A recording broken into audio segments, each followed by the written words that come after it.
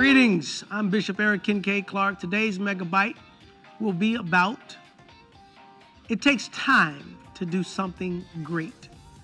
I just want to tell you, as the Word of God says, we have need of patience.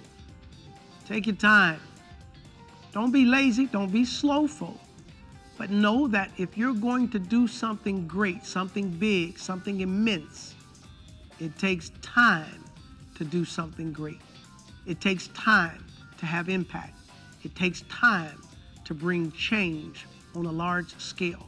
If you want to make large sums of money, if you want to make a great impact and have a lot of influence, it takes time to do something great. Even your calling, ministry, to develop, it takes time. To have a great marriage, it takes time. To accomplish something great, don't be in a hurry. Don't be a novice. Don't try to accomplish too much without enough time.